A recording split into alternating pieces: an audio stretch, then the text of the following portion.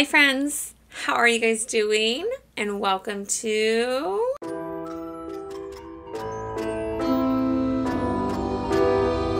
Crimes with Cole. So, hello. How are you guys today? I hope you guys are doing great. I hope you guys had an amazing weekend and are ready for a case that's just all too common, and yet the things we do for the things we want in life. You'll see what I mean in today's case. In today's case, we will be talking about, once again, another tainted relationship that ended badly.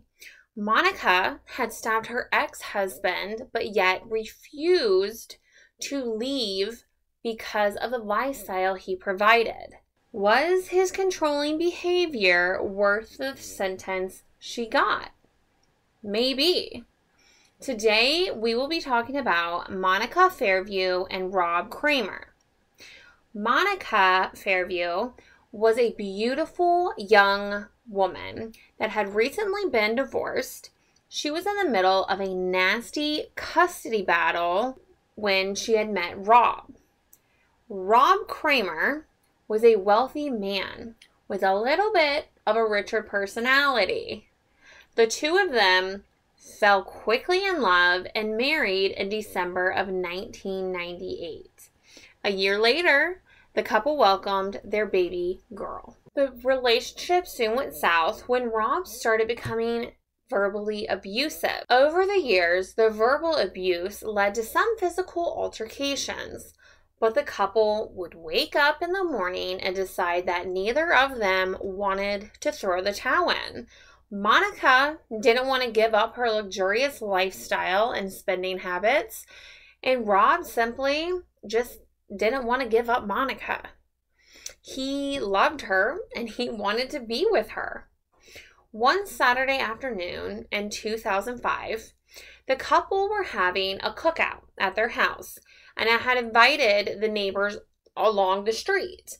It wasn't long before Rob's drinking became excessive again, and Monica felt the need to comment on it, making everyone at the couple's home feel uncomfortable.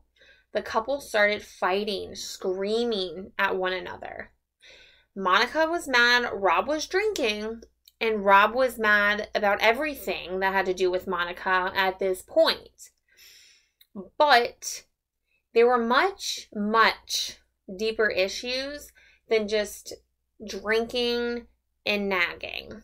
You know, and I think we all know a couple like that. It's not like they wait to fight in private, you know, like, oh, I'm upset with you, so we're going to discuss the matter, or you can fight, whatever. In private, when we get home, it's, oh, you're making me mad, so I'm going to let everybody know our dirty laundry and why you have made me upset. Like, just that. And I feel like we've all been there where we've had to experience that, and it's like, it's just weird. It's a weird, awkward feeling sometimes. But, you know, and that's what was happening. Now, Monica's brother had came to stay with the couple in this, you know, ginormous, luxurious home that they owned. And he would say that Rob was always verbally abusive to Monica. So one could imagine the resentment being built up. I'm sure Monica certainly got fed up with it and started lashing out. And it's instances like the cookout where you're like, I've had it, you know, I'm to my limit, and he does something stupid, and then you just comment back. The couple ultimately ended up separating, but kept in contact because they had their daughter. But according to Monica, Rob just couldn't let go of her. He wanted to be with her no matter what. He went as far as to show up while she was on vacation once in July of 2009. Oh, that's kind of creepy. But, let me say this real quick. I wonder what her responses back to him were like, right? Or was he really that crazy that he would just pop up? Or was she enabling that? I don't know. But 2 years after that, in 2011, Monica had temporarily moved in with Rob in his new place after breaking up with her then boyfriend. Yes. Even though the two were not a couple themselves, they weren't getting back together, Rob was just helping Monica out. Now, Monica had decided that she was going to go to a concert with her brother on the night of September 24th, 2011. She told Rob she would just go ahead and take their daughter with her and her brother to this concert. Their daughter was now 11 years old. Rob came home to find his daughter sitting on the couch. So you could only imagine how mad he was.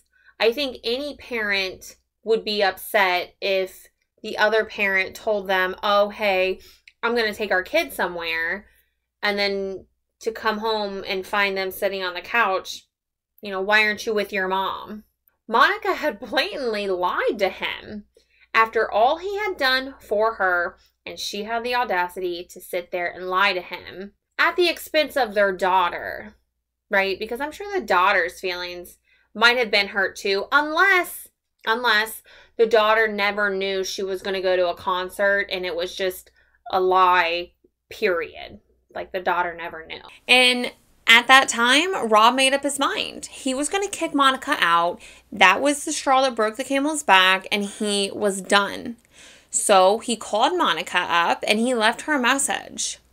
Now, Monica had returned home just as angry as Rob, and she was standing her ground. She was not backing down. She was ready to put up a fight. She had grabbed a hunting knife and kept it on her waistband and just kept it on her all night long, according to her daughter. Now, in the early hours of that next morning, right, 2, 3, 4 a.m. type of hours, Monica and Rob were in the courtyard arguing. All of the neighbors could hear. They were woken from their sleep. It was so loud. He was overreacting and controlling, according to Monica, and she was ungrateful and needed to leave, according to Rob. So Monica took something and hit Rob upside the head, causing him to start bleeding. And then she left the courtyard, only to return shortly after to, stab him one time with that hunting knife that she had been carrying on her waistband. Rob was rushed to the hospital and he ended up surviving, and Monica was arrested for assault. Now, when Rob got out of the hospital, he was quick to want to fix things with Monica. He knew she didn't mean it and was just overly apologetic to her about the entire situation. But, once again, the relationship fell apart. And after that point, Rob must have got his senses about him, because he ended up testifying against Monica. A jury found her guilty of assault, and she was sentenced to 8 years. Not too long, but, long enough to learn a lesson. She had got out and moved and became a real estate broker. Now, it's not really clear what Rob did, if he just continued on doing what he was already doing, but the two of them did not get back together. Now, I personally feel this type of relationship is all way too common. You have this beautiful woman who wants this fancy lifestyle, and they get it at whatever cost. They don't care that their husbands are mean or belittling to them, as long as they can have, the fancy Porsche to drive, or the designer bags or clothes or shoes, whatever, right? The big house, just the status. Not saying that was Monica's intentions from the beginning, But why would you stay that long and expose your child or children to all that toxicity? It's unhealthy. But what do you guys think? I mean, would you stay in a toxic relationship that long for the lifestyle? You know, at what cost do you decide that you're like, I'm done. I'm done. I don't care about the beautiful 5-bedroom home, the fancy cars, the luxurious trips, the 5-star restaurant meal, dinner, dates, whatever, the nice clothes. Like, I don't care about it anymore. At what point do you draw the line and say, I'm done? Some women don't. Some women don't. And in my opinion, that's scary for their kids, because then their kids grow up thinking that that is okay and normal to be unhealthy like that. But you'll have to let me know what you guys think. You think that she's just going to get out, find herself another man, do the same thing? I don't know. Maybe Rob just brought out a bad side in her. Maybe she'll find someone else who brings out the good.